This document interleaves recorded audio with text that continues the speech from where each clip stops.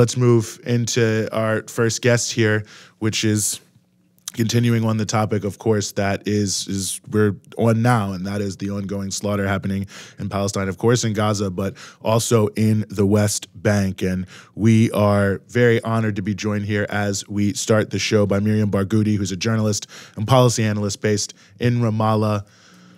Mariam, thank you so much for being with us. Thank you for having me.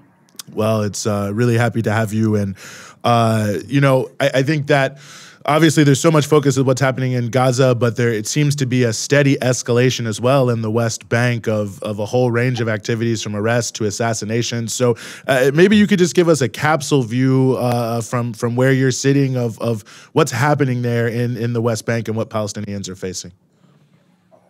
So in the West Bank, we're seeing a similar trend as in Gaza, and that's an escalation and emboldenment of Israeli settler violence, just because the settlers that are throwing the bombs on Gaza are in uniform does not make them separate or exclusive from the settlers around the West Bank, forcibly expelling Palestinians from their homes at gunpoint, quite literally at gunpoint, and through the reinforcement and support of one of the most technologically advanced militaries in the world.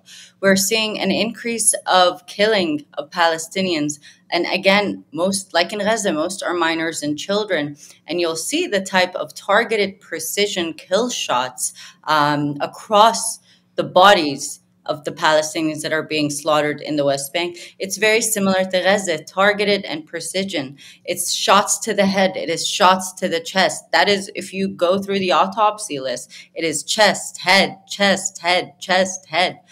And these, again, are minors, unarmed civilians, non-combatants. And like Gaza, Israel is using the same slogan that they are targeting Hamas, and they're reaching levels of just last night, or rather today at dawn hours. The Israeli military invaded Ramallah, carried out large, mass-scale military incursions in different villages and cities and towns. And you need to remember the West Bank has been demilitarized since the 1990s under the Oslo Agreement. So every piece of weapon that is in the West Bank is accounted for by Israel. So to even claim the Hamas argument goes to show you how this is an attempt at justifying the slaughter of Palestinians with the aim of expelling them. We are seeing new outposts, new settlements being built, even in the middle of a war. When Israel is $8 billion in debt, they just allocated 2.3 million Israeli shekels, which is almost the equivalent of close to $600,000, $700,000 to the yeshivot in Hebron for the Israeli settlements in the middle of war when it is under debt. So you can see where they're prioritizing it as well. We're just seeing mass expulsion. Mariam, I'm curious, there was a lot made about the fact that I think it was like yesterday or a couple days ago, the Biden administration announced that they were going to impose visa bans on settlers who were attacking Palestinians. And I'm curious your response to this. Is this actually anything that matters? Is it just something symbolic? I mean, obviously there's a lot more the U.S. could do here. The U.S. claims to try to be non-biased and a legitimate mediator in Palestinian affairs, for that matter. But it is really just trying to buttress and reinforce Israel's dominance in the region. We have seen it with its continuous. You can't say that you will not give a visa to someone that has attacked Palestinians when you are the #1 state arming the Israeli military, when you have U.S. forces on the ground actively participating in an ongoing genocide. So to claim that you are a legitimate and fair and just mediator goes to show you how the U.S. is trying to play the fields in an attempt, again, to showcase itself as the police of the world, as the only democracy in the world. And this is really criminal because what it is doing, in essence, is also privatizing weapons development companies that are Israeli, that are national Israeli companies, but they're privatizing them more and more in the United States right now. So you can't just give a policy and expect it to be enough in regards of the relationship of how much you are a part of committing the genocide. You know, one of the things I was hoping you could also help explain to our viewers is the issues around the I would say massive restrictions on freedom of movement for Palestinians, in the West Bank. I mean, I know it's accelerated in the context of what's been happening since October 7th, but, it's also a constant reality, which sadly some people in the United States are trying to deny even exists. I think the attempt to deny what is happening in Palestine is a signal of people's inability to sit with that discomfort that a genocide is happening under their watch and that they have a role in it. I think the easiest way to deny that rather than confront it and challenge it. Ask yourself what you can do about it and then set yourself up for failure, to recognize that you might not overcome it, but that's not enough reason to ignore that it is happening. And to not participate in it actively and willfully.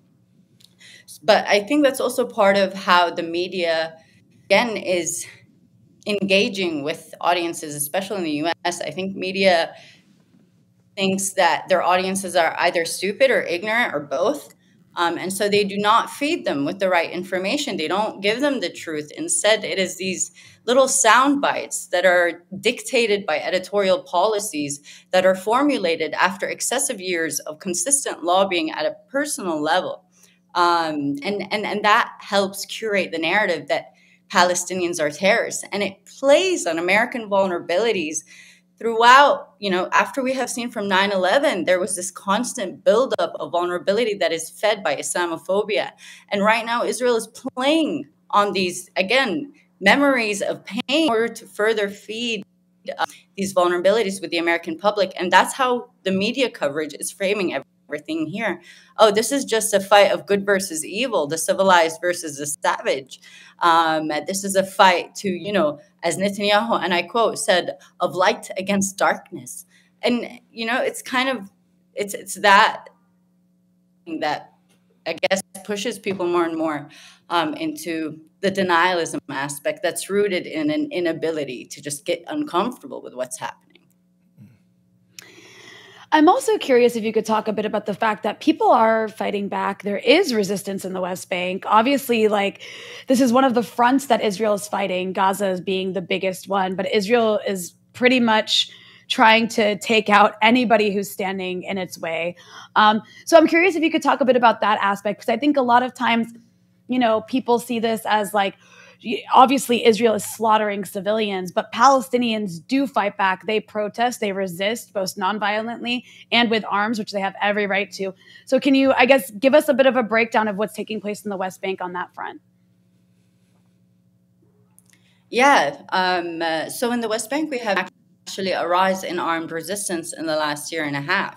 And just last year, the Israeli military, in coordination with its intelligence units and police, launched Operation Break the Wave, which was a series of extrajudicial assassinations. So you need to understand that when I say armed groups, these are basically small battalions of 4 or 5 youth, usually between the ages of 18 to 28, that manage to find either a gun or buy an outdated gun, and they go against this nuclear army. Mostly they come out from refugee camps like Gaza, which is 70% refugees, and to return. But there has been a complete delegitimization of these groups, recognizing that their weapons are absolutely no match at all to the Israeli military. And this is why Israel continuously targets civilians and non-combatants, because on the ground and strategically, at the level of land power, they have not really been able to break the growth of armed resistance. Instead, we saw it rise, and we saw, the growth of more organized and strategic forms of resistance. But Israel considers everything as terrorism. And right now we have armed resistance, but 2 years ago we did not. And still they put a cultural institution on the terrorist list. They put NGOs that are documenting human rights violations on the terrorist list, and then demanded that the European Union withdraw funding from these organizations. So it really shows you kind of also what Palestinians must navigate in not just surviving, but confronting. No, I think that's a very well taken point. And, especially speaking of children and thinking about those who have been, taken captive, those who are being arrested, this huge increase we're seeing in arrest. I mean, it seems that one of the things that has been, revealed in some ways by those political prisoners have been released is, how for many young people and children, this constant criminalization is just a part of everyday life. Absolutely. Being born Palestinian is being born under the watch of Israel. From the moment you are just brought into this life, you are under the watch of Israel. Our IDs are issued by Israel. Our entry and exit as Palestinians is dictated by the Israeli authorities. How much water we have per day is dictated by the Israeli authorities. So the children experience this kind of violence at the daily level. Just the inability to survive, the inability, to have nutrition. Many Palestinian children have high rates of malnutrition. Do you recognize what that does to you as a child in developmental ages? And then to experience that weakness in your body and then witness your father being beaten in front of you because an 18-year-old soldier in the Givati brigade was bored at the checkpoint in the West Bank. And this is becoming a reoccurring story. I personally covered at least a dozen in the last year stories of Palestinian fathers being killed point blank because a soldier got pissed off at his tone, or a soldier felt irritated that the father didn't listen on his way to work or passing through just cities, going to dinners. So the children are witnessing this in the background. What does this do to a future? What does this do to a generation? It either breeds a generation that refuses to succumb and acquiesce and resist, or it'll breed a generation that is completely stunted and in shock of the violence, that they're unable to grow. Mariam, you've been living in the West Bank for a very long time and covering this. I think you've probably seen, different Israeli leadership administrations. I think we've witnessed the Israelis go from, obviously they've always had a sort of, eliminationist mindset about Palestinians, but it seems like we've reached a new phase where you have very open genocidal rhetoric throughout the last few years, and now you see it being carried out very openly in Gaza. And a lot of that being mimicked in smaller ways in the West Bank. And I'm just curious if you feel that difference on the ground. Because, obviously it's always been very bad. It's always been settler colonial. But we're in a phase where it looks like an exterminationist mentality is unfolding before our eyes. Yes, so this is not new. The genocidal statements is how the state of Israel was birthed in 1948. It was built on massacres.